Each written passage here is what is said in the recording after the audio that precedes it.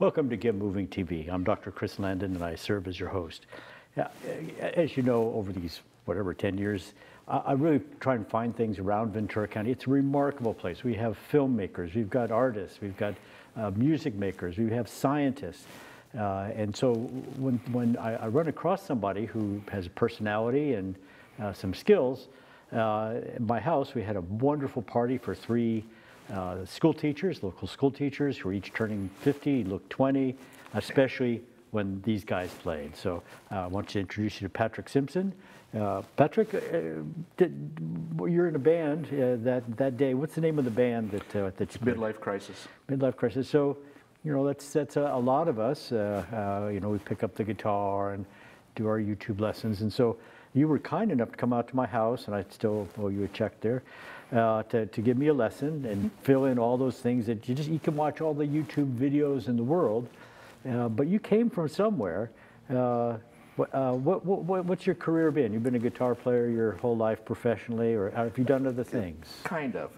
Yeah, I started playing when I was about in 8th grade, you know, right around the time the Beatles were on Ed Sullivan. I saw that and said, I want to do that. I ended up working for the Navy for 39 years doing electronics, traveled all over the world working on airborne electronic attack, and I retired. Now I play guitar. So in those 39 years, did you have a guitar in your... I did, yeah. I played the whole time, but obviously not as much as I do now. I used to work, had a music therapy class in prison, and Wolf had a broom handle that he had shaved in, and he had never played a guitar. He'd been in prison, and he would just practice his scales, and finally got him a guitar. So, wow. Yeah, it was interesting times. So, besides, of course, the girls and throwing TVs out the window and seeing which chair will stick into the wall as you throw it in the hotel, what brings you to music? What pleasure do you get from music? I've been attracted to music ever since I was a small boy. My parents would listen to the radio, and I would pay attention to the songs, more so probably than a lot of kids my age. Knew the words to most of the hit songs, and would sit there and wait patiently for a song that I really liked to play again, because in those days you didn't have the tape, you didn't have the means to stream it, so it was patience, a lot of patience. So you'd be a TikTok sensation now, the singing 4-year-old. Yeah. So, and who bought your first guitar then? My parents bought it for my 8th grade graduation present. And we have, I think, some of your 30 to 50 guitar collection here today. What kind of guitar was it? Do you even remember? It was from Japan, and it had a neck that was much like a baseball bat. Didn't look like it was made for human hands, or at least not a young boy's hands. Mm-hmm. So it was hard to play, and there were no instructional materials like there are now. So you had to pretty much find someone to show you a few chords, rudimentary chords. Then you would sit in front of a record player and repeatedly lift the needle, until you had a sense of what they were doing. And that's how I learned. I have probably 1,000 records sitting in my my garage. I don't think there's an entire generation where you go, oh, at the records, I mean CD store, I mean 8-track player, I mean, yeah.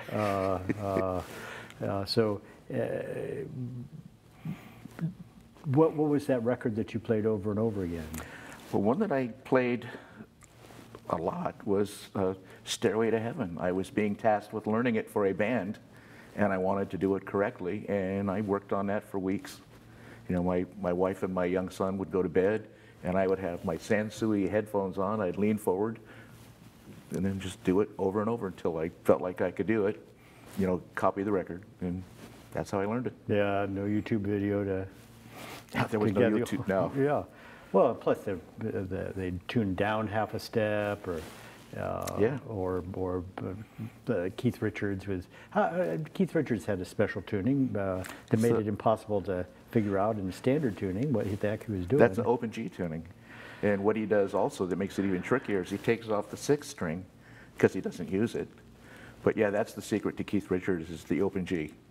And he used a couple others, but open G is pretty much where he lives. Yes, I'd try and play it, but I never figured that part out. So it makes it easier. Gave me no satisfaction, I got to tell you. Yeah. Once you do the open G, though, it's much easier. Yes. It just opens it up for you. Yes, but yeah, you see what the heck he's thinking and doing. And Yeah, there's a certain synergy between the strings that you get with that tuning that you don't get otherwise. Gives it a kind of grind. So with Midlife Crisis, this is the one of how many bands? Now I'm playing with 3 bands. I was in 5 before the COVID hit. But yeah, I play with Johnny and the Love Handles around town at all the wineries. And I've been playing in a group called the Splinters since the late 80s. We get together every Tuesday and do whatever comes, country, old rock and roll, whatever we want to do. Well, there's the write-off room down in the valley, and it's this guy who's just got too much money, and so he has a nightclub and brings in whoever's in town, and if they're 80 years old, but whoever the backup band is, they're all those studio cats and that's neat. And the like. So, in terms of increasing your business, what are some of the wineries you play at, so they can make sure and support you in the future? Let's see. I've played at Stray Cellars with a horn band. I was in the Renegades for a couple of years, and we played there a bunch.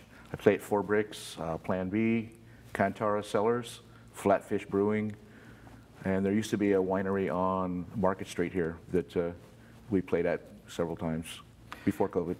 And then saloons? Oh yes, yeah.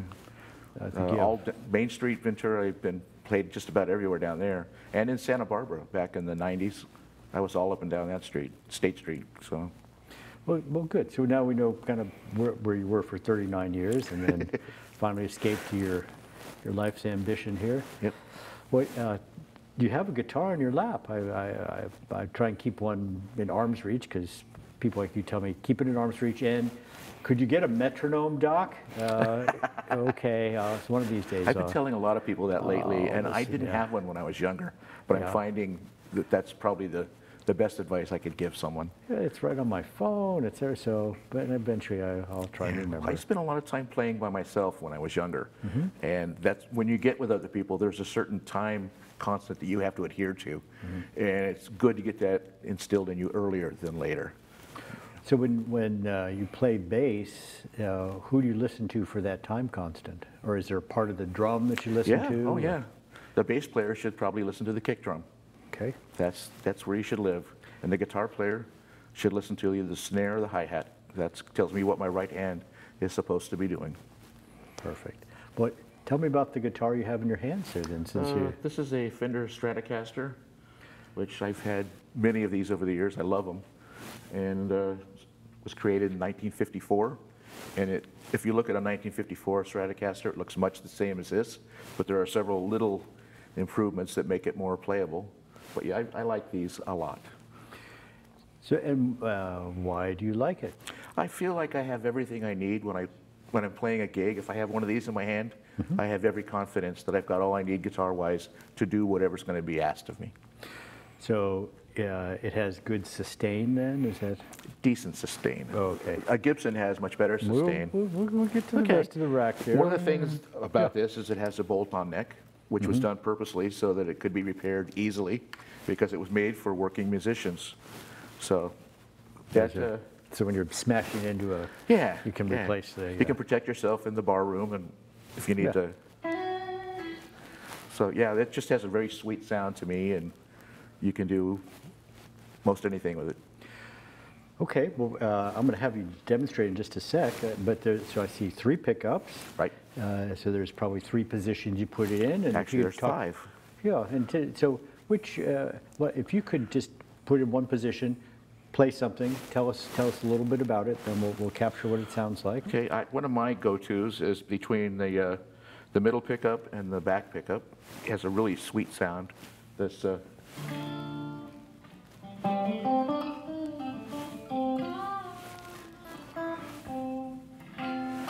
You can make it sound mean if you want to, but yeah, it's just got a sweetness about it. Show me mean.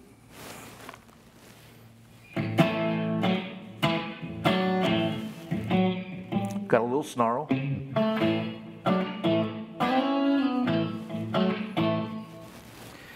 Now, in terms of the harmonics, the pickup that's closest to the neck, what kind of sound does that give you?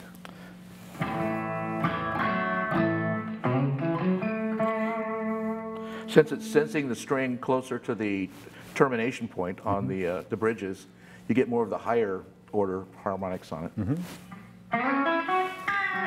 It's got more bite, they say.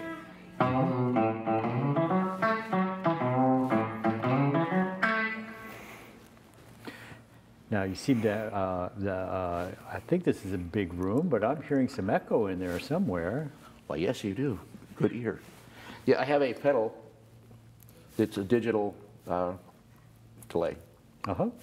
And what it is, it's got a little chip in there that's like a bucket brigade. It captures a little bit of the sound, saves it up, sends it to the next little stage in the bucket brigade, and lets it out at a certain interval that is defined by the knobs, a time. It's a time-based effect. So what kinds of songs would I hear that on? Oh, all through the 60s, you'd hear it on like surf music. Reverb too, but yeah, delay. Country too, a lot of country would use that.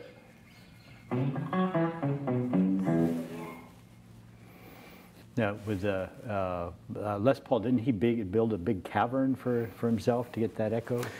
He did, but he also was experimenting with tape machines with multiple heads, and he's the one that pretty much pioneered that, which is in use all the time now. And that's the same idea. What you have is a chip that takes a little bit of the sound, and at a given interval, hands it off to another one, and what you have is what they call a bucket brigade.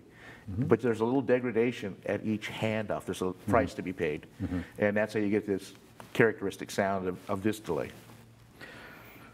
Do you want to walk through any of it? Because we've got more guitars to go. Are there any other pedals that really come out with? Yeah, I'm very partial to tremolo because of the time period I grew up listening to music. So.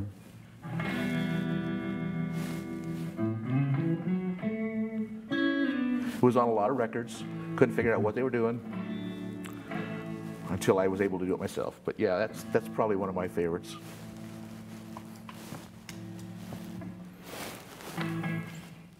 Okay. Do you want to switch guitars, or do you want to talk about, are there other pedals that you tend to use on stage? Yeah, here's one that I'm kind of partial to lately. Stand up and do this.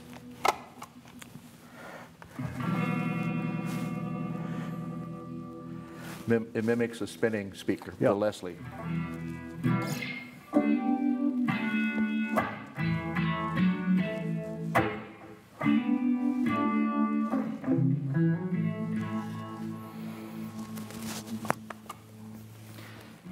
Okay, and I see a wah pedal there. Is that Yes, you do. Have to stand up for that one. Okay.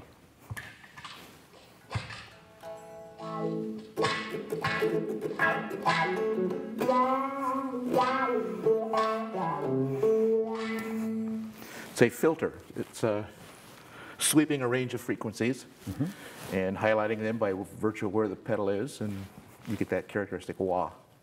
I like it. What, do you want to show another guitar off? Sure. So while you're doing that. Did you want to see this one? Oh, allowed to touch it. Yeah, it's very nice. Oh my gosh. So yeah, that's why they had roadies. I think was between the weight of the guitars and the moment there's, hey. This is the heaviest guitar I own. Might want to try it. Okay, I haven't worked out yet today. There you go. Oh, okay. That's 15 pounds. Okay. Well, here's your log. Indeed. Now your pick is so sick. Shouldn't I just, if I want to pick fast, don't I want a really thin pick? What the heck? That's what you would think. Yeah. And I used to think that too until I did research into Middle Eastern instruments where they pick very quickly, do a lot of double picking, and they use the thickest pick they can find. So I started doing that, and ever since. Makes good sense. And I see people besides picks, there's for a good guitar player, they're using their fingers a lot. They don't mess with the pick at all. Yeah, and that's becoming a lot more prevalent. You know, I admire people that can do that. A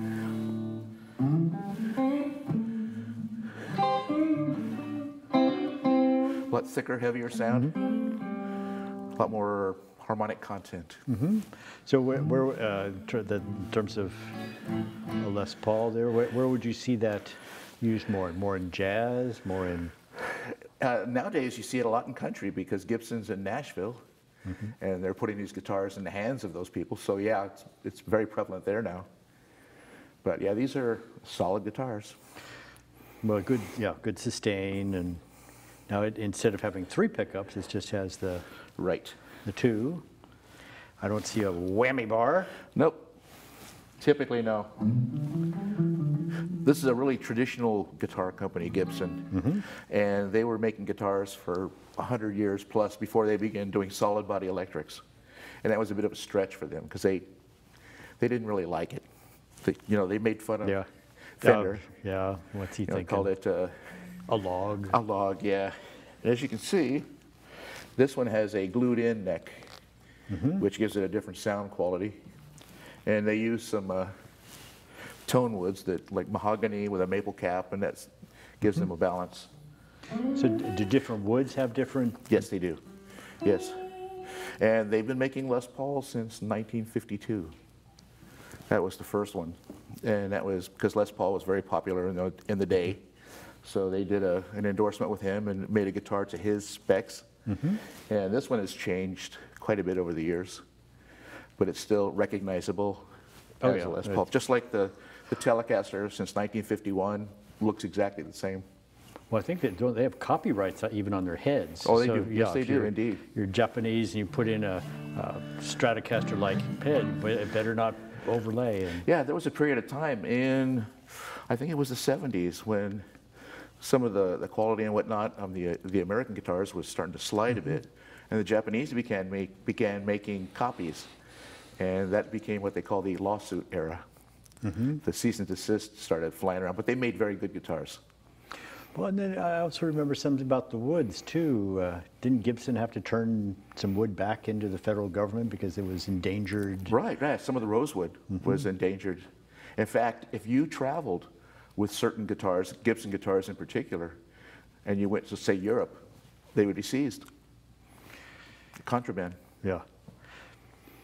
So what, in terms of the wood, so I guess koa has its own characteristics. So yes, they do. Yeah. Above 5,000 feet in Hawaii or wherever in the heck. I mean, it's... It depends on the moisture content, the density, and that's how well it transmits vibrations. One of the things that you see a lot of people using older guitars because it's dried out, and also it's been played so many hours that the wood knows how to transmit those vibrations. I mean, it just, when it's first made, it still thinks it's a tree.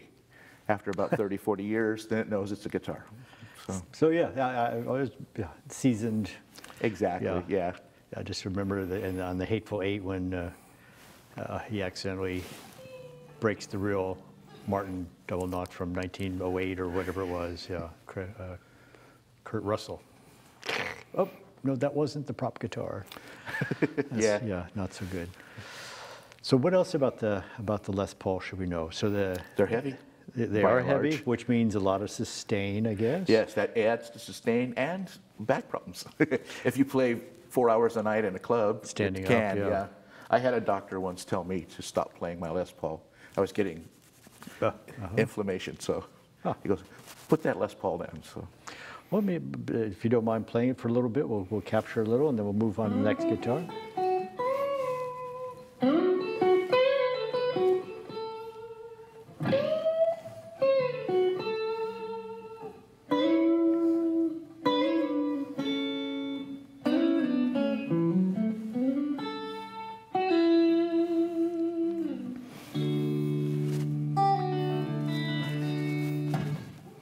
Now, that was the neck pickup, by the way, too. Yes.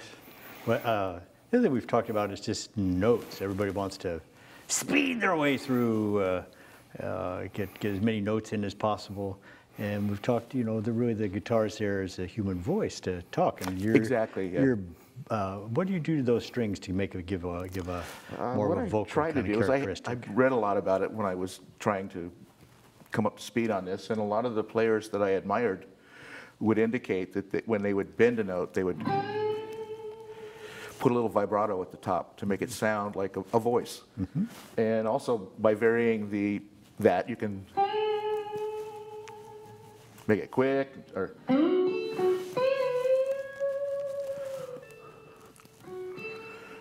I used to go in a guitar store years ago, and there was an instructor. Whenever I would try out a guitar, he'd come running down because he could recognize my vibrato. So that was kind of a compliment.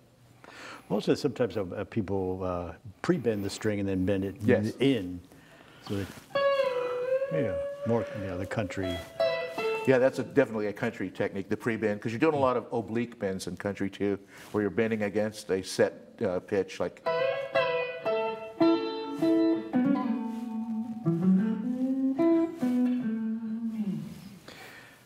All right, we have a Strat here too. That was the Strat first, Strat, and then, but I have a Telecaster Tele. too. Good. Sorry. No problem.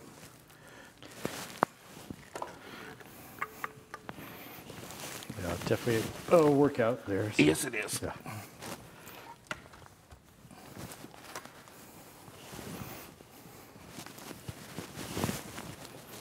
So so the Strats your go-to and the Tellies your. They're becoming my go-to. I use them a lot more now. Because they are. What characteristics of it? Well, they keep you honest because there's nothing there but you and the guitar. Everything that comes out of it is coming out of you. So yeah, a lot of really good guitar players, once they get to a Tele, they say that's, like I said, I'm using it a lot more too now, trying to see if I'm up to the challenge. But one of the things I like about these is they're simple. And this was created in 1951, and so was I. So, Birthed together. you betcha. Twins, separated at birth. I play with a bunch of guys that like these too, and they kind of got me aimed that way. But now I love them. I've got several of these too. Yeah, I see you got the vanilla ones here today. So Yes. Yeah. But what else will they do to the body to make it a little different? Then I've seen. So if Well, I they go use to different NAMM, woods, yeah. but this one is really solid, as you saw earlier when you yes. lifted it. Yes. Yeah, it's solid ash, this one, and very heavy. And one of the things they do too is with the maple neck, that gives you a slightly different sound, a little snap that's not there with the rosewood. Depends on if you like it too. No, I've seen them. People, I'll make it look like it's been on tour, and they'll take sandpaper yes. to them, or put on piece decals, and it doesn't really do much for the tone. But I get all upset when I get my first big ding on a nice guitar. yes, it does. It's a little traumatic. That's the day. That's the neck pickup. This is from the custom shop too. It's a 4-position switch. So when I'm in this position, these pickups are in series. They're normally parallel. So that gives me a little fatter. Little monstrous there. Now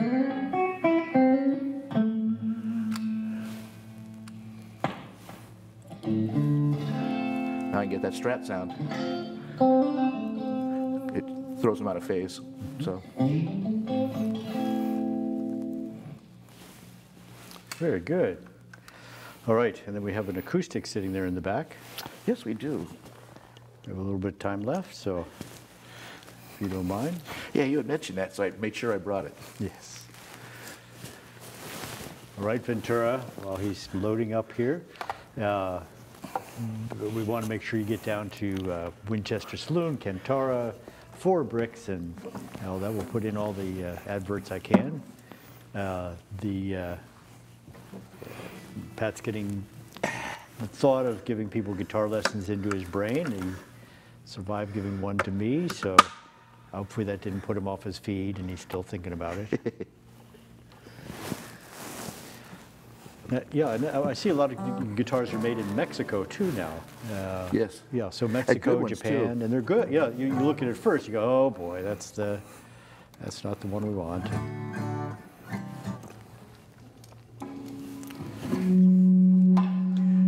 Now, that is the hard part about an acoustic, isn't it? They like to feedback. Yeah, Yes. unless you stuff a sock in there or something.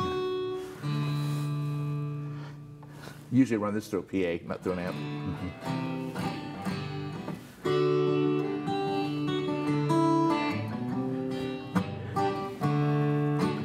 I got this for my birthday. My son bought it for me. When I was in Nashville a couple years ago, all of the country guys had the black Takamines. And I've got a Martin, and I've got a Gibson. I wanted a Takamine, so. I said NAMM in Nashville, and they had one made from carbon fiber. Yes. And you could use it as a canoe paddle. You can smash. You can take the neck and bend it. Yeah. It wouldn't break off. And then I think that company went out of business. But I bet, yeah. That's But yeah, this one is, I believe this is from Japan, Takamine. Takamine, yes. And they're really good, highly regarded. Yes. People love the sound, the quality of the build, and Yes. all those guys I saw all up and down Broadway Street were playing these. I go, that's Yeah. good enough for me. Yes. Yeah, it's something you can, it's not a $6,000 Martin that you're afraid to pick up and play Yeah, ever. I've got a Gibson 335 that my wife bought me some years ago for Christmas, and I'm afraid to take it out because I don't want anything to happen to it, Yeah. which is kind of a shame. And she tells me, I didn't buy that for you not to play, so I'll